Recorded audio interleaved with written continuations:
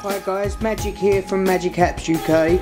In this set of videos I'm going to show you how to upgrade a already jailbroken iPad, as you can see here, to operating system 4.3, the latest operating system that's out, and then re-jailbreak the device on 4.3 and reinstall all of your jailbroken apps and settings that you might have.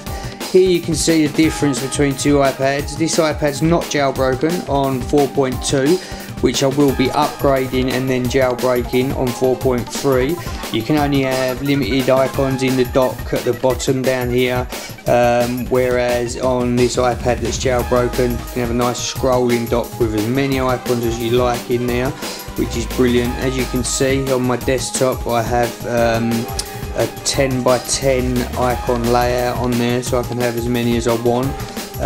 Also have a screen preview. As you can see, I can jump from page to page just by rolling my finger over these buttons.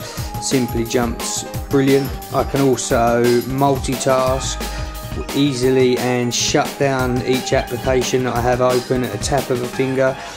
Or open other apps if I want to, go back to Springboard, open another application.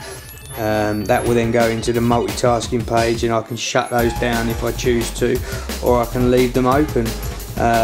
So the great things about iPad and jailbreaking them is all these features that you can have. I also have all my emails and messaging on my screensaver page, as you can see there, with an animated screensaver. All my emails, messages, Twitter, all of those on my screen there, whereas on a standard iPad you can't have those. As you can see, it's just a standard layout and it opens up to the normal one. This iPad on the 4.3, this jailbreak, will work on the iPad 2 as well as these iPad 1s. So I hope you enjoy the jailbreak and the videos coming up. Thank you.